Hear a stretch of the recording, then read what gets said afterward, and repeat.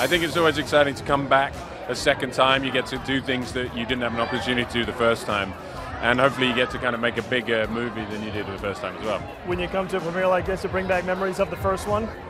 A little bit, but they are, they are very different experiences. We had a different director this time around. We were filming in a different location. It was a different storyline. So. Make you nervous at all with a different director second time around, with the first one being as successful as it was?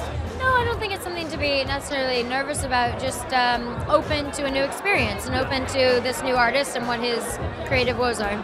This was a lot more action this time around. How did you guys get a sense that you were on the run a little bit more in this movie than in the first one? Yeah, a lot more sweating generally. But yeah, again, that was one of the main things that we were all pretty reticent about. If you're going to do it again, you need to push it as much as you could, and we kind of did that, didn't we? It's just somewhat surreal to see these many people that excited for this movie. It is. It completely is. It's exciting, though, that it's nice for us to know that people are fans of the movie, and we're thrilled to share this new one with them.